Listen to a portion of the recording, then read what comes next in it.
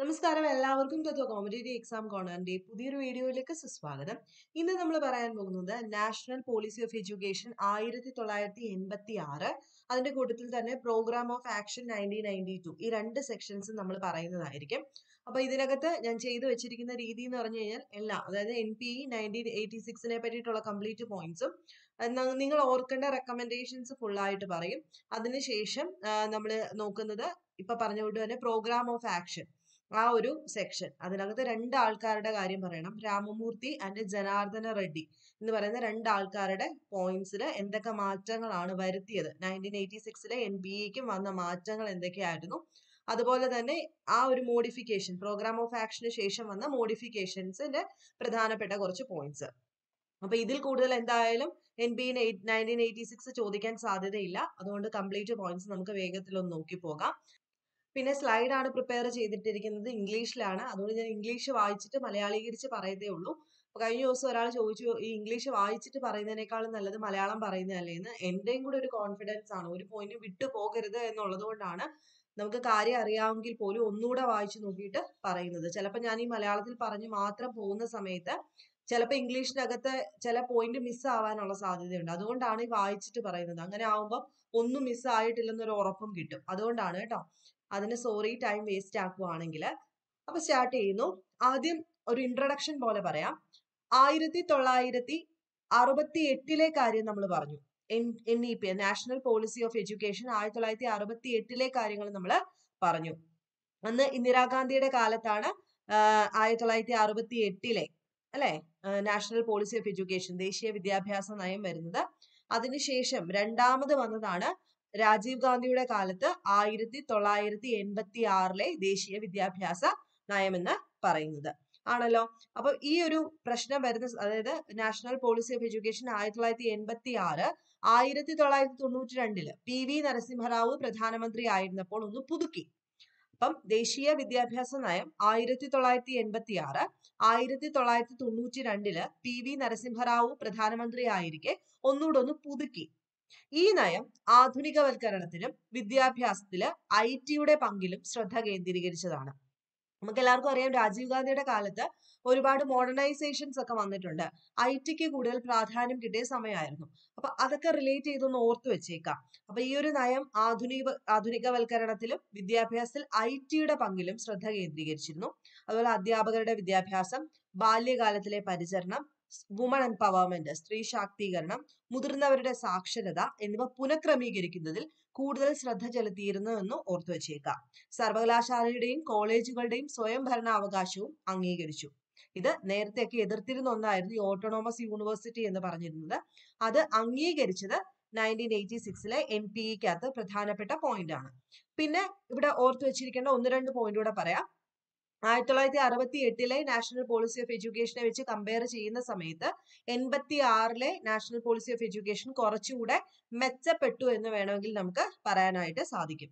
അപ്പൊ അതിന് കുറെ കാരണങ്ങൾ പറയുന്നുണ്ട്. നമുക്കറിയാം, ഒന്നാമത്തെ കാരണം 42ാമത്തെ ഭേദഗതി 1976 വന്നപ്പോഴത്തേക്ക് എന്തായിരുന്നു ഭേദഗതിയിൽ വന്ന പ്രധാനപ്പെട്ട മാറ്റം?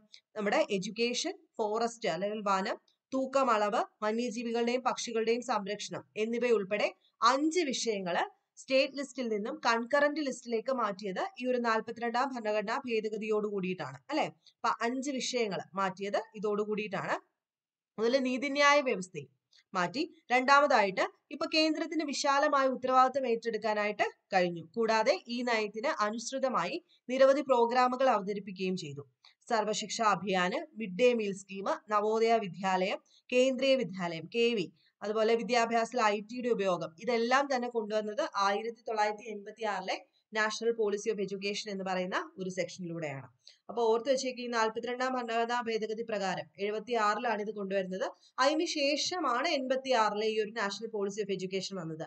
അപ്പൊ അതിൻ്റെതായിട്ടുള്ള ഒരു ഇംപ്രൂവ്മെന്റ് ഈ ഒരു പോളിസിയിൽ ഉണ്ടായിരിക്കും. സ്റ്റേറ്റ് ലിസ്റ്റിൽ നിന്നും കൺകറന്റ് ലിസ്റ്റിലേക്ക്, അതായത് കേന്ദ്രത്തിനും ഇടപെടാം അല്ലെ, കേന്ദ്രത്തിനും സംസ്ഥാനത്തിനും ഇടപെടാവുന്ന രീതിയിലേക്ക് മാറ്റി. അതുവരെ കേന്ദ്രം പറയും, സംസ്ഥാനം അനുസരിക്കണമെന്നില്ലായിരുന്നു. ആ ഒരു ലെവലിൽ നിന്നും ഈ ലെവലിലേക്ക് മാറി. അപ്പൊ ഇൻട്രൊഡക്ഷൻ മനസ്സിലായെന്ന് വിചാരിക്കുന്നു. ആരുടെ കാലത്ത്? രാജീവ് ഗാന്ധിയുടെ കാലത്ത്. ഇത് ഒരു വട്ടം പുതുക്കി. അത് ഏത് കാലത്ത്? 1992 PV നരസിംഹറാവുവിന്റെ സമയത്താണ് ഇത് പുതുക്കി. Programme of action 1992 എന്നറിയപ്പെട്ടത്. ഇത്രയും കാര്യങ്ങൾ ക്ലിയർ ആണെങ്കിൽ നമുക്ക് ഓരോ റെക്കമെൻഡേഷൻസ് വായിച്ചു നോക്കാം. റെക്കമെൻഡേഷൻസ് മാത്രമേ ഞാൻ ഇനി പറയുന്നുള്ളേ. ഒന്നാമത്തെ പോയിന്റ്, റോൾ ഓഫ് എഡ്യൂക്കേഷൻ. അതായത് നാഷണൽ പോളിസി ഓഫ് എഡ്യൂക്കേഷനിൽ എഡ്യൂക്കേഷന്റെ റോള്, അതാണ് ആദ്യം പറയുന്നത്. നമുക്കറിയാം, education for all in our national perspective it is A fundamental to material and spiritual development. ഒരു രാജ്യത്ത് നമ്മുടെ ഫണ്ടമെന്റൽ ആയിട്ടും അല്ലെങ്കിൽ സ്പിരിച്വൽ ഡെവലപ്മെന്റേയും എല്ലാത്തിന്റെയും ബേസ് എന്ന് പറയുന്നത് എന്താണ്? ഒരു വിദ്യാഭ്യാസം എന്ന് പറയുന്നത്, രാജ്യത്ത് നിലവിലുള്ള വിദ്യാഭ്യാസം എന്ന് പറയുന്നതാണ്. അതുപോലെ തന്നെ education has an important role and it refine sensitives and perceptions. Education develop manpower for different level of economy. Education is a unique investment. ഇതൊക്കെ കൊണ്ട് തന്നെ എഡ്യൂക്കേഷന് ഓരോ രാജ്യത്തും വളരെയധികം പ്രാധാന്യമുണ്ട്, പറയണ്ടല്ലോ. ഇനി റെക്കമെൻഡേഷൻസ് ഓരോന്നായിട്ട് നോക്കാം. ഒന്നാമത്തെ recommendation, based on constitutional principle. അതായത് ഈ ഒരു NPE 1986 എന്ന് പറയുന്നത് എന്തിനെ ബേസ് ചെയ്തിട്ടാണ്? കോൺസ്റ്റിറ്റ്യൂഷണൽ പ്രിൻസിപ്പിൾസിനെ ബേസ് ചെയ്തിട്ടാണ്. അതായത് ഭരണഘടനാപരമായിട്ടുള്ള ആ ഒരു പ്രിൻസിപ്പിൾസിനെ ബേസ് ചെയ്തിട്ടാണ് ഇത് ഓരോന്നും ചെയ്തിട്ടുള്ളത്. Derive it's inspiration from the idea and values of democracy, secularism and എൻഷ്രൈൻഡ് in our constitution. 2, access to education. നോക്കാം, the concept of A national system of education implies that all students irrespective of caste, creed, location or gender have access to education of comparable quality. To achieve this, government introduced funded programs. Effective measures were taken in the direction of common school system. വളരെയധികം important ആയിട്ടുള്ള ഒരു point ആണ്. 1986 പ്രധാനപ്പെട്ട point ആയിട്ട് നമ്മൾ ഓർത്തു വെക്കേണ്ട ഒരു കാര്യമാണ് എല്ലാവർക്കും എഡ്യൂക്കേഷൻ പ്രൊവൈഡ് ചെയ്യുക. എല്ലാവർക്കും എഡ്യൂക്കേഷൻ പ്രൊവൈഡ് ചെയ്യുക എന്ന് പറഞ്ഞു കഴിഞ്ഞാൽ അവിടെ ജാതി, മത, ലിംഗഭേദം ഒന്നുമില്ലാതെ എല്ലാവർക്കും ഒരുപോലെ ഒരേ ക്വാളിറ്റിയിൽ എഡ്യൂക്കേഷൻ പ്രൊവൈഡ് ചെയ്യണം എന്നുള്ള ഒരു ലക്ഷ്യം ആർക്കുണ്ടായിരുന്നു? 1986 നാഷണൽ പോളിസി ഓഫ് എഡ്യൂക്കേഷൻ അകത്ത് പറഞ്ഞിരുന്ന പ്രധാനപ്പെട്ട റെക്കമെൻഡേഷൻ ആയിരുന്നു. അതിലെ ഒരു കോമൺ സ്കൂൾ സിസ്റ്റം കൊണ്ടുവരിക, അല്ലെ? ഒരു കോമൺ സ്കൂൾ സിസ്റ്റം കൊണ്ടുവരിക എന്നുള്ളതും വളരെയധികം ഇമ്പോർട്ടന്റ് ആയിട്ടുള്ള ഒരു പ്രധാനപ്പെട്ട ഒരു റെക്കമെൻഡേഷൻ ആയിരുന്നു. അടുത്ത 3, കോമൺ എഡ്യൂക്കേഷൻ സ്ട്രക്ചർ കൊണ്ടുവരിക. കോമൺ എഡ്യൂക്കേഷൻ സ്ട്രക്ചർ, അതായത് നമുക്കറിയാം 10+2+3 എന്ന് പറയുന്നത് കോത്താരി കമ്മീഷൻ ഒക്കെ റെക്കമെൻഡ് ചെയ്ത ഒരു എഡ്യൂക്കേഷൻ സ്ട്രക്ചർ ആയിരുന്നു. 10ാം ക്ലാസ് +2 ഡിഗ്രി. അപ്പം ഇതും ചെയ്തിരുന്നത്, അതല്ലെങ്കിൽ ഇതും പ്രൊമോട്ട് ചെയ്തിരുന്നത് 10+2+3 എന്ന് പറയുന്ന ഒരു സെക്ഷൻ ആണ്. അതായത് വിദ്യാഭ്യാസത്തിന്റെ ഘടന 10+2+3 എന്ന് പ്രൊമോട്ട് ചെയ്തതും 1986 ചെയ്തിരുന്ന ഒരു കാര്യമായിരുന്നു. പ്രൊമോട്ട് ചെയ്തതും എന്നല്ല, 1986 ഇത് പ്രൊമോട്ട് ചെയ്തു എന്ന് വേണം ഓർക്കാൻ. Regarding the further breakup of the first to 10 years, effort will be made to move towards the elementary system comprising 5 years of primary, 3 years of upper primary, 2 years of high school. 5 primary, 3 years upper primary and 2 years for high school. 5, 3, 8, 2, 10. അങ്ങനെ 10 വർഷം high school വരെ അങ്ങനെയാണ് divide ചെയ്തിരിക്കുന്നത്. അടുത്തത് national curriculum framework with a common core. National curriculum framework with a common core, അതായത് education will be based on national curriculum framework that contain a common core along with the other components that are flexible. The common core will include the history of India freedom movement, the constitutional obligations and other content which are important to nurturing the national identity. Curriculum നോക്കുന്ന സമയത്ത് കരിക്കുലത്തിനകത്ത് ആ ഒരു curriculum frame ചെയ്തിരിക്കുന്നത് മൊത്തത്തിൽ, അതായത് രാജ്യം മൊത്തത്തിൽ ഒരു കോമൺ ആയിട്ടുള്ള രീതിയിലായിരിക്കണം. അതായത് പ്രത്യേകിച്ച് ഓർക്കാനുള്ളത് കോമൺ കോർ വിൽ ഇൻക്ലൂഡ്, അതായത് അതിനകത്ത് എല്ലാവരും പഠിക്കേണ്ട കാര്യങ്ങൾ ഏതൊക്കെയാ? ഹിസ്റ്ററി പഠിക്കണം, നാഷണൽ ഫ്രീഡം മൂവ്മെന്റ്, ഇപ്പൊ നമ്മൾ പഠിക്കുന്നില്ലേ, കൊച്ചു പിള്ളേരെല്ലാം പഠിക്കുന്നത് പോലെ തന്നെ ഇന്ത്യസ് ഫ്രീഡം മൂവ്മെന്റ് ഉൾപ്പെടുത്തണം. അതുപോലെ കോൺസ്റ്റിറ്റ്യൂഷൻ ഒബ്ലിഗേഷൻസ്, മറ്റ് കണ്ടന്റ് ഒക്കെ തന്നെ മൊത്തത്തില് രാജ്യം മൊത്തം അതിനൊരു കോമൺ ആയിട്ടുള്ള ഒരു സ്ട്രക്ചർ കൊടുത്തിരിക്കണം. അതിനു വേണ്ടിയിട്ട് എന്തിനു വേണ്ടിയിട്ടാണ് ഇതിൽ കൊടുക്കുന്നത്? നാഷണൽ ഐഡന്റിറ്റി വളർത്താൻ വേണ്ടിയിട്ട്. അടുത്തത് more emphasise on learning. The teacher should create an environment in the class and the school in general where the student learn many things through their own creativity. സ്വന്തമായിട്ട് ക്രിയേറ്റീവ് ആയിട്ട് കുട്ടികളെ ചിന്തിക്കാൻ വിടുക, സ്വന്തമായിട്ട് പഠിക്കാനുള്ള ഒരു സിസ്റ്റം, അതൊക്കെ കൂടുതൽ ഇൻട്രൊഡ്യൂസ് ചെയ്യണം എന്നുള്ളത് NPEക്കകത്ത് പറഞ്ഞിട്ടുണ്ടായിരുന്നു. അതുപോലെ vocationalisation of education. The rationalization of education was given importance in this new education policy. vocational courses of various types should minimize the unemployment problem because the educated person will be able to use the required skill for earning his livelihood. അതായത് കുറേ history, Malayalam, ഇംഗ്ലീഷും ഒക്കെ കുറേ subjects പഠിപ്പിക്കുന്നതിനപ്പുറത്തോട്ട് തൊഴിലുപരമായിട്ടുള്ള കോഴ്സുകൾക്ക് പ്രാധാന്യം കൊടുക്കണം. ഇത്രയും commission വന്നതിനകത്തും നമുക്ക് വിട്ടുകളയാത്ത ഒരു പോയിന്റ് ആയിരുന്നു ഇതല്ല. എന്താ പറഞ്ഞിരുന്നത്? വൊക്കേഷണൽ എഡ്യൂക്കേഷന് പ്രാധാന്യം കൊടുക്കുക. ഇത്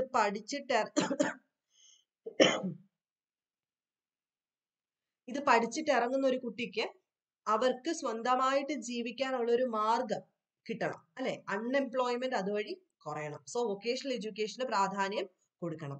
then importance of moral values. അതായത് ഇമ്പോർട്ടൻസ് ഓഫ് മോറൽ വാല്യൂ എന്ന് പറഞ്ഞു കഴിഞ്ഞാൽ എന്തായിരിക്കും എന്ന് അറിയാലോ. നമ്മൾ മോറലി കുറെ തിയറി പഠിക്കുന്നതിനപ്പുറത്തോട്ട് മൊറാലിറ്റി എന്ന് പറയുന്നത് കുട്ടികൾക്ക് വളരെയധികം വേണ്ടതാണ്, അല്ലെ? സൊസൈറ്റിയെ ചേഞ്ച് ചെയ്യാനായിട്ട്, അല്ലെ സൊസൈറ്റിക്ക് അകത്ത് ജീവിക്കുമ്പം അവർക്ക് എന്ത് വേണം? മോറൽ വാല്യൂസ് ഉണ്ടായിരിക്കണം. അത് വളരെയധികം ഇമ്പോർട്ടൻസ് ആണ് സ്കൂളുകളിലും കരിക്കുലത്തിലും. അടുത്തത് emphasise on reform in the examination system. Examination സിസ്റ്റത്തിനകത്ത് കുറച്ച് റീഫോം കൊണ്ടുവരണം. എന്തൊക്കെയായിരിക്കും റീഫോം എന്ന് പറയുന്നത്? This policy has suggested grade should be given in place of division to avoid frustration and anxiety in students. Periodical tests have been recommended in this new policy. The teacher should be solely responsible for evaluating the merits of her students. അതായത് ഗ്രേഡുകൾ കൊണ്ടുവരണം, division മാറ്റിയിട്ട് grades കൊണ്ടുവരിക. അപ്പൊ നമ്മളിപ്പോ പറയുന്ന തൊട്ട് A+A ആ ഒരു രീതിയിൽ ഗ്രേഡുകൾ കൊണ്ടുവരിക. അവിടെ ഡിവിഷൻസ് അവോയ്ഡ് ചെയ്യാനായിട്ട് ശ്രദ്ധിക്കുക. ഫ്രസ്ട്രേഷനും ആൻസൈറ്റിയും ഒക്കെ ഒഴിവാക്കാനായിട്ട് അങ്ങനെ ചെയ്യാം. അതുപോലെ നമ്മൾ ഓർത്തു വെച്ചിരിക്കേണ്ട ഒരു 14 വയസ്സ് വരെയുള്ള കുട്ടികൾക്ക് പ്രവേശനം, അതുപോലെ വരെയുള്ള എല്ലാ കുട്ടികൾക്കും പ്രവേശനം കൊടുക്കുന്നത്, അത് ഇതിനകത്ത് ഇമ്പോർട്ടന്റ് ആണ് കേട്ടോ. 1968 ഓർക്കുന്നത് പോലെ തന്നെ നിങ്ങൾ ഇവിടെ ഓർക്കുക, 1986 പറഞ്ഞിരുന്ന പ്രധാനപ്പെട്ട ഒരു കാര്യം 14 വയസ്സ് വരെയുള്ള കുട്ടികൾക്ക് പ്രവേശനം കൊടുക്കുക എല്ലാവർക്കും. അതുകൊണ്ടൊന്ന് നോട്ട് ചെയ്യാം, ഞാൻ പറയാം. അടുത്തത് വീക്കർ സെക്ഷൻ സൊസൈറ്റിയുടെ, അതായത് നമുക്കറിയാം വീക്കർ സെക്ഷൻ എന്ന് പറയുമ്പോൾ ഡിഫറൻ്റ്ലി ഏബിൾഡ് ആയിട്ടുള്ള പേഴ്സൺസ് കാണും, ഗേൾസ്, SC ST ഇതെല്ലാം തന്നെ വീക്കൺ സെക്ഷൻ ആണ്. അവർക്കൊക്കെ തന്നെ എന്ത് കൊടുക്കണം? എഡ്യൂക്കേഷൻ പ്രൊവൈഡ് ചെയ്തിരിക്കണം. എവർ കണ്ടിന്യൂവൽ പ്രൈമറി എഡ്യൂക്കേഷൻ, അതായത് 2 ക്ലാസ് റൂം എങ്കിലും ഉണ്ടായിരിക്കണം. വിത്ത് at least 2 teachers. Of these 2 teachers, 1 will be a woman. Each primary school will function throughout the 12 month of the year. Primary സ്കൂളുകൾ തുടങ്ങണം, അതായത് പുതിയ പ്രൈമറി സ്കൂളുകൾ വേണം. അവർക്ക് വേണ്ടിയിട്ട് ഒരു 2 ക്ലാസ് റൂം എങ്കിലും എല്ലായിടത്തും ഉണ്ടായിരിക്കണം. 2 ടീച്ചേഴ്സ് ഉണ്ടായിരിക്കണം. ആ 2 ടീച്ചേഴ്സിനകത്ത് ഒരു ടീച്ചർ സ്ത്രീ ആയിരിക്കണം. ഓക്കെ, അത് 12, അതായത് വർഷത്തിലെ 12 മാസവും ഇവര് ഫങ്ഷൻ ചെയ്തുകൊണ്ടിരിക്കണം. ഏത്? പ്രൈമറി സ്കൂളുകാര്. അപ്പൊ പ്രൈമറി സ്കൂളിന് വളരെയധികം പ്രാധാന്യമുണ്ട് എന്നുള്ളത് ഓർത്തു വെച്ചേക്കാം. അപ്പൊ പ്രൈമറി സ്കൂളിന്റെ പ്രാധാന്യം കൃത്യമായിട്ട് ഓർത്തു വെച്ചേക്കണം കേട്ടോ. പ്രൈമറി സ്കൂള് 12 മാസവും, അതായത് ഒരു വർഷത്തില് പ്രവർത്തിക്കണം, ത്രൂ ഔട്ട് പ്രവർത്തിക്കണം. 2 ടീച്ചേഴ്സ് വേണം, 2 ക്ലാസ് മുറികളെങ്കിലും ഇവർക്ക് വേണം. 2 ടീച്ചേഴ്സിൽ ഒരാൾ സ്ത്രീ ആയിരിക്കണം. Then operation black board. അപ്പൊ ഓപ്പറേഷൻ ബ്ലാക്ക് ബോർഡ് ആണ്. ഓപ്പറേഷൻ ബ്ലാക്ക് ബോർഡ് എല്ലാവർക്കും അറിയാലോ. ആർക്ക് വേണ്ടിയിട്ടാ ശരിക്കും ഓപ്പറേഷൻ ബ്ലാക്ക് ബോർഡ് എന്ന് പറയുന്ന സംഭവം? പ്രൈമറി സ്കൂളിന് വേണ്ടിയിട്ടാണ്, അല്ലെ? കൊച്ചു കുഞ്ഞുങ്ങൾക്ക് വേണ്ടിയിട്ടാണ് ഈ ഓപ്പറേഷൻ ബ്ലാക്ക് ബോർഡ് എന്ന് പറയുന്ന സംഭവം തന്നെ തുടങ്ങിയത്. അതൊരു പുതിയ പോളിസി ആയിരുന്നു. The operation black board has been used for conveying the idea that minimum facility will be provided to the primary school. അതായത് മിനിമം ഫെസിലിറ്റി പ്രൈമറി സ്കൂളിന് ഇത്രയെങ്കിലും കൊടുക്കണം എന്നുള്ള രീതിയിൽ സ്റ്റാർട്ട് ചെയ്തതാണ് ഓപ്പറേഷൻ ബ്ലാക്ക് ബോർഡ്. അതായത് 2 റൂം, ചാർട്ടുകള്, മാപ്പുകള്, ബ്ലാക്ക് ബോർഡ്, കാർപ്പറ്റ്, ഇതൊക്കെ തന്നെ അവർക്ക് ഉണ്ടായിരിക്കണം എന്നുള്ളതാണ് ഈ ഓപ്പറേഷൻ ബ്ലാക്ക് ബോർഡ് കൊണ്ട് ഉദ്ദേശിക്കുന്നത്. അപ്പൊ അന്ന് വരെ 1986 നാഷണൽ പോളിസി ഓഫ് എഡ്യൂക്കേഷൻ വരെ ഓപ്പറേഷൻ ബ്ലാക്ക് ബോർഡ് എന്ന് പറയുമ്പോൾ പ്രൈമറിയെ ഉദ്ദേശിച്ച് മാത്രമാണ്. ഇതിപ്പോ ഞാൻ പറയുന്നത് എന്താ, 1992 ഇത് അപ്പറിലേക്ക് മാറ്റി, അതുകൊണ്ടാണ് ഇപ്പൊ പറയുന്നത്. അതുവരെ ഈ ഒരു 1986 പറഞ്ഞത് പ്രൈമറി സ്കൂളിൽ മാക്സിമം ഫെസിലിറ്റി പ്രൊവൈഡ് ചെയ്യുക, അവർക്ക് മിനിമം 2 റൂം, ചാർട്ട്, മാപ്പ്, ബ്ലാക്ക് ബോർഡ്, കാർപ്പറ്റ് ഇതെല്ലാം ഉണ്ടായിരിക്കണം എന്നാണ് ഓപ്പറേഷൻ ബ്ലാക്ക് ബോർഡിൽ പറയുന്നത്. Corporation of voluntary organisation and local body will be included. Voluntary organisation ഉണ്ടായിരിക്കും, ലോക്കൽ ബോഡീസും എല്ലാത്തിനെയും കൂടെ ചേർത്ത് ഈ പ്രൈമറി എഡ്യൂക്കേഷനെ നല്ലൊരു ലെവലിലേക്ക് കൊണ്ടുപോകണം. അതാണ് ഓപ്പറേഷൻ ബ്ലാക്ക് ബോർഡ് കൊണ്ട് ഉദ്ദേശിക്കുന്നത്. Then all India education services. In order to improve the educational administration, this policy has emphasized the necessity of starting an all India education service organization officers may be transferred anywhere in the country. It has been felt that This kind of transfer will be weaken the undesirable bond of regionalism and will bring dynamism to the educational administration. All India education service എന്ന് പറയുന്ന ഒരു administration section തുടങ്ങുക. അത് അതായത് രാജ്യത്തെ എവിടെ വേണമെങ്കിലും ഈ ഓഫീസേഴ്സിനെ ട്രാൻസ്ഫർ ചെയ്യാം. അപ്പൊ ചിലർക്ക് ചില റീജിയണലിസം അങ്ങനത്തെ പ്രശ്നങ്ങൾ കാണും. അപ്പൊ അത് വേണ്ട, ആ ബോണ്ട് ഒന്നും വേണ്ട. ഇപ്പൊ ഇവിടെ ഉള്ളവരെ തമിഴ്നാട്ടിലേക്ക് വിടാം, തമിഴ്നാട്ടിലുള്ളവരെ മഹാരാഷ്ട്രയിലേക്ക് വിടാം. അങ്ങനെ ട്രാൻസ്ഫർ ആയി പോയിക്കൊണ്ടിരിക്കും ഓഫീസേഴ്സ്, ഈ ഓൾ ഇന്ത്യ എഡ്യൂക്കേഷൻ സർവീസ് ഓർഗനൈസേഷന്റെ ഓഫീസേഴ്സ്. അപ്പൊ അവിടെ എല്ലാം പോയി പ്രവർത്തിക്കാൻ ഇവർ തയ്യാറായിരിക്കണം. ഇവർക്ക് യാതൊരു വിധത്തിലുള്ള ഒരു പക്ഷപാതമോ അങ്ങനെ ഒന്നും ഉണ്ടാവാൻ പാടില്ല എന്നുള്ള ഉദ്ദേശത്തിലാണ് അങ്ങനെ ചെയ്തത്. എസ്റ്റാബ്ലിഷിംഗ് മെനി നവോദയ സ്കൂൾ, വളരെ ഇമ്പോർട്ടന്റ് ആയിട്ടുള്ള ഒരു പോയിന്റ് ആണ്. നവോദയ സ്കൂൾ സ്റ്റാർട്ട് ചെയ്തത് പ്രധാനമായിട്ടും 1986 നാഷണൽ പോളിസി ഓഫ് എഡ്യൂക്കേഷന്റെ ബേസിസിലാണ്. അപ്പം ഒരുപാട് നവോദയ സ്കൂളുകൾ തുറക്കണം. അതായത് in these schools student will be admitted to class 6 based on the admission test. ഒരു അഡ്മിഷൻ ടെസ്റ്റ് ഉണ്ടായിരിക്കും 5ാം ക്ലാസ് വെച്ചിട്ട്. അവിടുന്ന് അഡ്മിഷൻ ടെസ്റ്റ് പാസ്സാവുന്ന കുട്ടികളെ 6ാം ക്ലാസ്സിലേക്ക് എടുക്കും. During the admission process the ratio between the boys and girls urban rural students will be taken into consideration. ആ സമയത്ത് ആൺകുട്ടികൾ പെൺകുട്ടികൾ അനുപാതം നോക്കും. നഗരത്തിൽ ജീവിക്കുന്നവര് ഗ്രാമത്തിൽ ജീവിക്കുന്നവരുടെ അനുപാതങ്ങളെല്ലാം നോക്കിയിട്ടായിരിക്കും ചെയ്യുന്നത്. It is a free residential school. 25% of the students who have passed class 8th standard from this school will be transferred for education to other states with a view to promoting national integration. അപ്പൊ ഏകദേശം നമുക്കറിയാം Navodaya school എന്താ, free അല്ലേ. 25% കുട്ടികൾ ഈ ഒരു 8ാം class പാസ്സായി കഴിഞ്ഞാൽ ഒരു 25% കുട്ടികളെ മറ്റ് സ്ഥലങ്ങളിലേക്ക്, സ്റ്റേറ്റുകളിലേക്ക് ഇവർ ട്രാൻസ്ഫർ ആക്കും. എന്തിനു വേണ്ടിയിട്ടാണ്? നാഷണൽ ഇന്റഗ്രേഷൻ പ്രൊമോട്ട് ചെയ്യാൻ വേണ്ടിയിട്ട്. അപ്പൊ നവോദയ സ്കൂൾ ഓർത്ത് വെച്ചേക്കണം, വളരെ ഇമ്പോർട്ടന്റ് ആണ്. ന്യൂ എഡ്യൂക്കേഷൻ ഇൻസ്റ്റിറ്റ്യൂഷൻസ് സ്റ്റാർട്ട് ചെയ്യുക. District institute of education training, അത് ഇമ്പോർട്ടന്റ് ആണ്. ഡയറ്റ് എന്ന് പറയുന്ന section, district institute of education training, full name ചോദിക്കും, അതുകൊണ്ട് കൃത്യമായിട്ട് മനസ്സിലാക്കി വെക്കുക. District institute of education training and district board education, DBE, district board education. രണ്ട് കാര്യം, ഡയറ്റും DBEയും രണ്ടും. ഓക്കെ, എന്തിനാ ഡയറ്റ് എന്ന് നമുക്കറിയാലോ, അറിയാം, നമ്മൾ മോക്ക് ടെസ്റ്റ് ഒക്കെ ഇടുമ്പോൾ ചോദിക്കുന്നതാ. Members of these institute will survey the educational needs of the area and inform the concerned education officers about the same from the time to time. ഇവരുടെ ജോലി എന്താ? ഇവര് അവിടെയൊക്കെ പോയിട്ട് ആ ഒരു ഏരിയയിൽ സർവേ എടുക്കും, എഡ്യൂക്കേഷണൽ നീഡ്സിന്റെ സർവേ എടുത്തിട്ട് ആ സമയങ്ങളിൽ എഡ്യൂക്കേഷൻ ഓഫീസറെ അവരുടെ കൺസേൺസ് അറിയിച്ചുകൊണ്ടേയിരിക്കും. അതാണ് ന്യൂ എഡ്യൂക്കേഷൻ ഇൻസ്റ്റിറ്റ്യൂഷൻ സ്റ്റാർട്ട് ചെയ്തു. District institute of education training, district board education, രണ്ടെണ്ണം. അടുത്ത മോഡേണൈസേഷൻ ഓഫ് എഡ്യൂക്കേഷൻ. നമ്മൾ പറഞ്ഞു 1986 പ്രധാനപ്പെട്ട ഒരു മാറ്റം എന്ന് പറയുന്ന IT-യും ആധുനികവൽക്കരണവുമായിരുന്നു, അല്ലെ. Computer education will be employed in the expansion of literacy, utility of correspondence courses, television, radio, satellite video, assisted video concerning were accepted in the development of education. ഓർത്ത് വെച്ചിരുന്നാൽ മതി, ആധുനികവൽക്കരണം എന്ന് കേൾക്കുമ്പോൾ ഇതൊക്കെ നിങ്ങളുടെ മനസ്സിൽ വരണം. അതുപോലെ എഡ്യൂക്കേഷൻ ഓൺ വുമൻസ് ഇക്വാലിറ്റി, സ്ത്രീകൾക്ക് ഈക്വൽ പ്രാതിനിധ്യം കൊടുത്തുകൊണ്ടുള്ള എഡ്യൂക്കേഷൻ പ്രൊവൈഡ് ചെയ്യുക. അതായത് സ്റ്റാറ്റസ് ഓഫ് വുമനെ പൊക്കിക്കൊണ്ട് വരാനുള്ള രീതിയിലേക്കുള്ള ചേഞ്ചസ് കൊണ്ടുവരിക. പുതിയ റെസിഡൻഷ്യൽ കരിക്കുലർ ടെക്സ്റ്റ് ബുക്കുകൾ, training, orientation of teachers, decision makers, administrators, അങ്ങനെ ഒരുപാട് കാര്യങ്ങൾ കൊണ്ടുവരിക. അത്ര ഓർത്ത് വെച്ചിരുന്നാൽ മതി. അപ്പൊ പ്രധാനപ്പെട്ട 16 റെക്കമെൻഡേഷൻസ് ഞാൻ പറഞ്ഞു. ആ 16 റെക്കമെൻഡേഷൻസും വളരെ വളരെ വളരെ ഇമ്പോർട്ടന്റ് ആണ്. വളരെ ഇമ്പോർട്ടന്റ് എന്ന് വെച്ച് കഴിഞ്ഞാൽ NPE 1986 ചോദിക്കുന്ന സമയത്ത് നിങ്ങൾ ഓർക്കേണ്ട പ്രധാനപ്പെട്ട കാര്യങ്ങളൊക്കെ നമ്മൾ പറഞ്ഞു. ഇനി കൺക്ലൂഷൻ ആയിട്ട് ഞാൻ ഒന്നുകൂടെ പറയാം. We can state NPE 1986 gave its considered recommendation almost on every aspects of our education with a plan of action to translate the suggestion into actions. അപ്പൊ ഇതിനകത്ത് കുറെ മാറ്റങ്ങൾ വന്നിട്ടാണ് പ്രോഗ്രാം ഓഫ് ആക്ഷൻ 1992 വരുന്നത്. അത് പ്രധാനപ്പെട്ട 2 പേരുടെ കമ്മിറ്റി ഉണ്ടായിരുന്നു, ഞാൻ പറഞ്ഞു 2 പേരുടെ കമ്മിറ്റി. അതിന്റെ പ്രധാനപ്പെട്ട മാറ്റങ്ങൾ, അതിനുശേഷം വന്ന ഒരു 12 മാറ്റങ്ങൾ എന്തൊക്കെയാണെന്ന് നമ്മൾ ഓർത്തു വെച്ചിരിക്കണം. അപ്പൊ അതെല്ലാം കൂടെ ഞാൻ ഈ ക്ലാസ്സിൽ പറയുന്നില്ല. ഇപ്പം ഞാൻ റെക്കമെൻഡേഷൻസിൽ നിർത്തുവാണ്. പക്ഷെ അതിനു മുൻപായിട്ട് ഇന്നത്തെ ക്ലാസ്സിൽ പറഞ്ഞ കാര്യങ്ങൾ ഞാൻ ഒന്നും കൂടെ റിപ്പീറ്റ് ചെയ്യുകയാണ്. ആദ്യം തൊട്ട് നമ്മൾ ആദ്യം പറഞ്ഞ കാര്യങ്ങൾ എന്തൊക്കെയായിരുന്നു? ഇൻട്രൊഡക്ഷൻ പറഞ്ഞ സമയത്ത് നമ്മൾ പറഞ്ഞു രാജീവ് ഗാന്ധിയുടെ കാലത്ത്, അല്ലെ, രാജീവ് ഗാന്ധിയുടെ കാലത്ത് 1986 നാഷണൽ പോളിസി ഓഫ് എഡ്യൂക്കേഷൻ എന്ന് പറയുന്ന കാര്യം നിലവിലേക്ക് വരുന്നത്.